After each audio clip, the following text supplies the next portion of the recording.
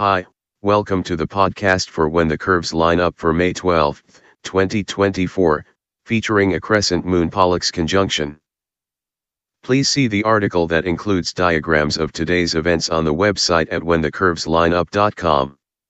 Text by Jeffrey L. Hunt.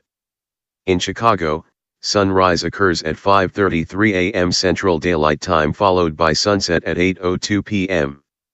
Here is today's planet forecast. In the morning sky. During nighttime hours, Saturn and Mars are the only visible bright planets. An hour before sunup, Saturn is about 15 degrees above the east-southeast horizon. It is not as bright as Venus or Jupiter, but it outshines most of the stars this morning. At this hour, Mars is less than 10 degrees above the eastern horizon and over 20 degrees to Saturn's lower left.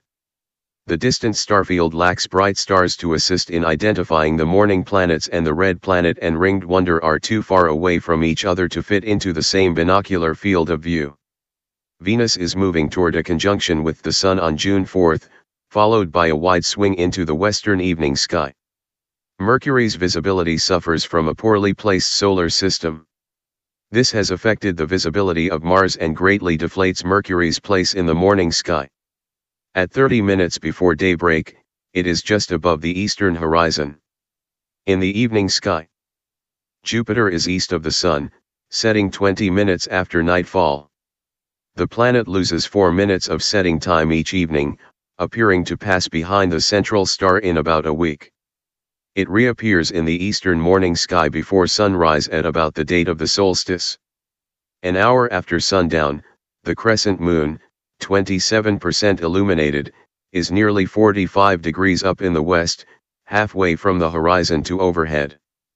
This evening it is 2.5 degrees to the lower left of Pollux, a Gemini twin. The Starcaster is to the right of Pollux. Unlike other bright stars near the ecliptic, Pollux is too far north for the lunar orb to occult or eclipse it. It is 6.7 degrees above the solar system's plane. The moon and the planets pass south of the star.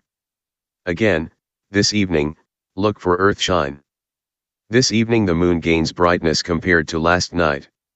Can you see your shadow from the moonlight? The moon sets over 5 hours after sunset and after midnight. Thank you for listening. Please read the articles at whenthecurveslineup.com.